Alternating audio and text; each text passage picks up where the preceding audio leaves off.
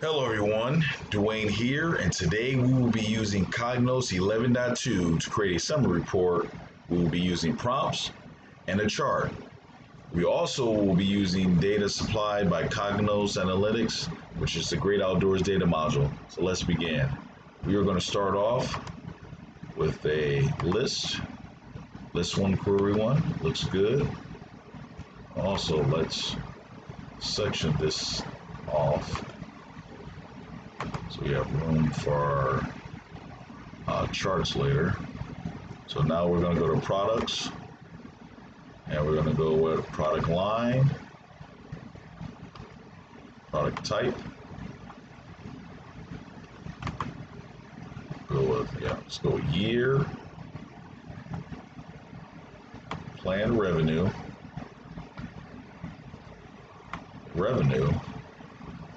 and that should be good. We'll also create a column, the planned revenue, the revenue percentage.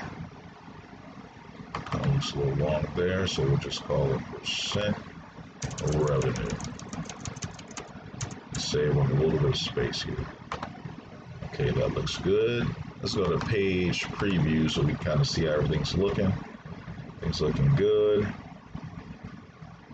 Go to the product line. We can section this off. Section by product line. We're going to order it, or group it, shall I say, by the product type, and order it ascending by the year. Now we'll take these planned revenue, percent difference, and we will get the total of each product type. There we have that. Let's create our title. This would be revenue performance.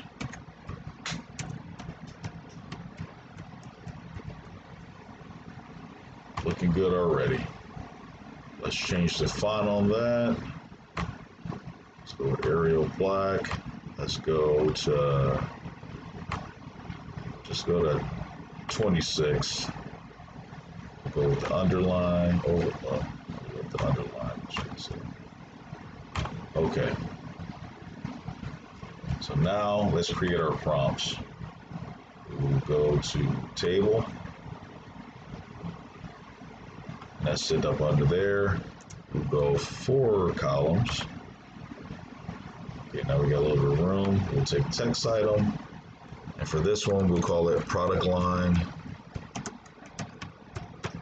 Since that'll be one of the, I think we'll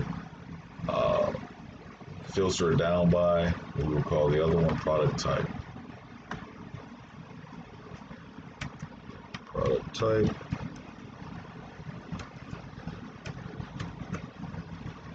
Okay, now let's do our parameters. We'll go to prompting, go to value prompt, create parameter.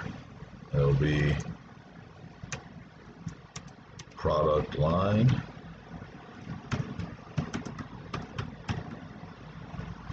Next, go through there. We'll find product line in our data.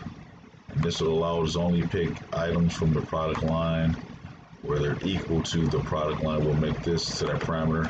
So we'll make that filter optional. We'll call that product line prompt.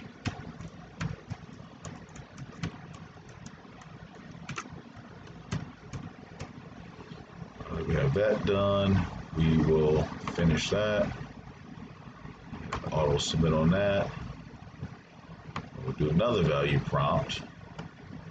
We will call this one product type.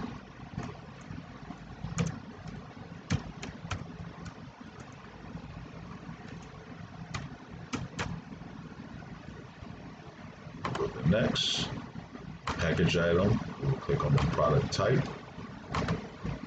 Click OK. Product type from our data will have to equal to parameter product type. We'll make this optional. Click next. Go to query 1, so that's what our list is.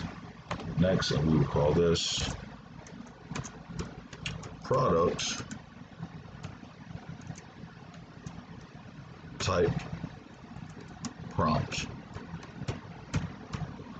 Now that we have that, we finish that. Now let's make sure everything looks good. Change that to query 1. Auto submit.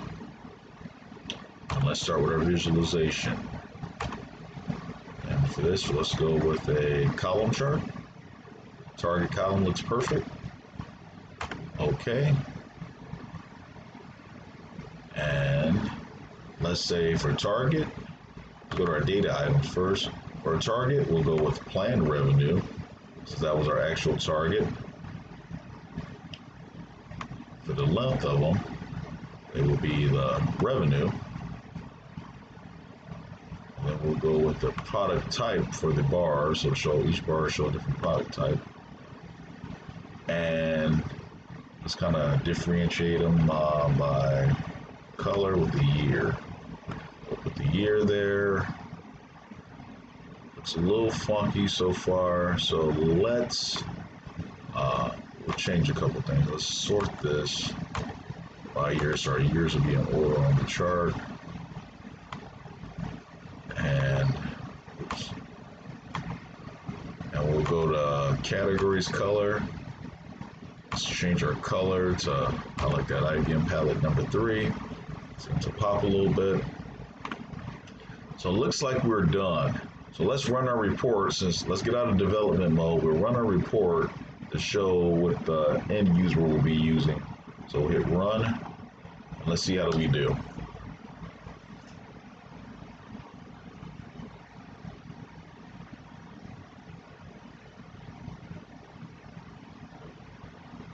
Okay, so product lines here, we got our charts. So these should filter everything. If we did this right, we click on, let's say, golf equipment. The product type should only have golf equipment when we click this. Let's see if that's the case. It is. So irons, woods, putters, and golf accessories. And as we can see here, we're by each year, our target would be the black line. Where we were at here, we got our numbers to look at to see the difference in between them. If we want to go down even further, if we just wanted to see woods, for right now we can see everything all at once. If we wanted to go just to woods, we can go to woods, and we can get from the performance of it from 2015, 16, 17, and 18, the planned revenue, the revenue, and you can see each of the difference. Percentage-wise is where we fell short. But looks like overall everything was under 10%, so it looked pretty good. So this is how we can use IBM COGNOS Analytics to analyze data. We just looked at the performance of the revenue of this product type, which is the woods and the golf equipment. And these are some of the amazing things you can do with IBM COGNOS Analytics. Thank you.